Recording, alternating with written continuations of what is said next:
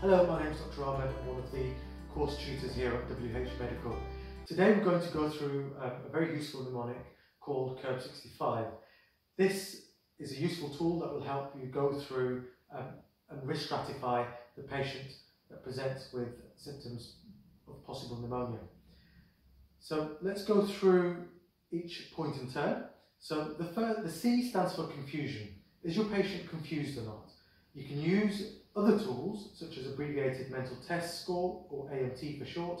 We'll be doing further videos in the future, so you can have a look at our website in due course of how to undertake a confusion screen. Secondly, the U is for urea. Does your patient have a urea of greater than 7 millimoles per litre?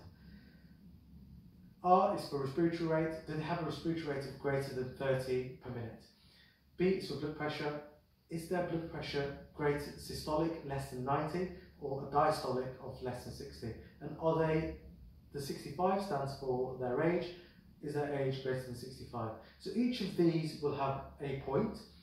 A score of 0 or 1 means that you should be able to manage this patient within the community.